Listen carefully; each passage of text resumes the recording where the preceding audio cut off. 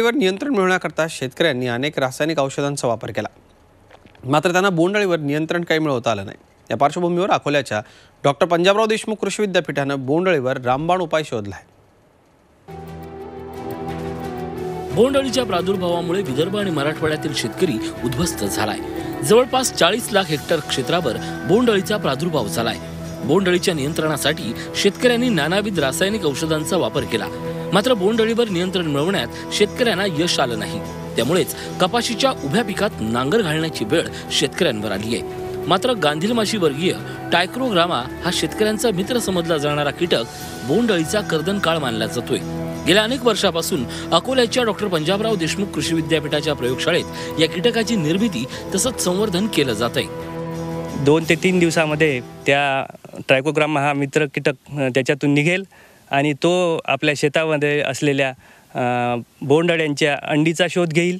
10-10 दिवसाच्या अंतरानं 6 वेळा असे ट्रायकोग्राम जर आपण लावले तर मला वाटते चांगल्या प्रकारे आपण बोंडअळ्याचं नियंत्रण करू शकू। टायक्रोग्रामाची निर्मिती करणं हे अत्यंत सोपं असल्याचं संशोधकांनी सांगितलं। तांदळावरील पतंगाने दिलेली अंडी गोळा करून ती ट्रायक्रोगार्डवर चिकटवली जातात। हे ट्रायकोगार्ड कापसाच्या फांद्यावर बांधले जाते। ट्रायकोगार्डमधील अंड्यामधून ट्रायक्रोग्रामा बाहेर येऊन कापसावरील बोंडअळीचा नायनाट करतात।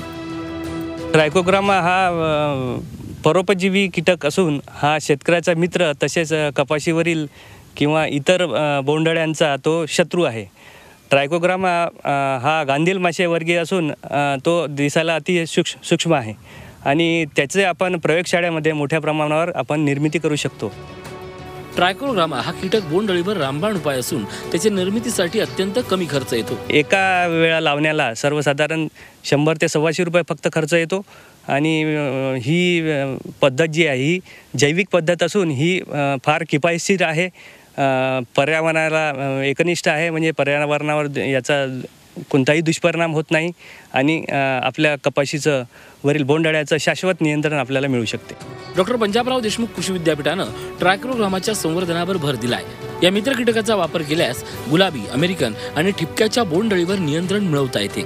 मात्र त्यासाठी हंगामाच्या सुरुवातीपासून गावपाळी प्रयत्न करण्याची आवश्यकता आहे। Jayesh Jagad, Zee media, Akola.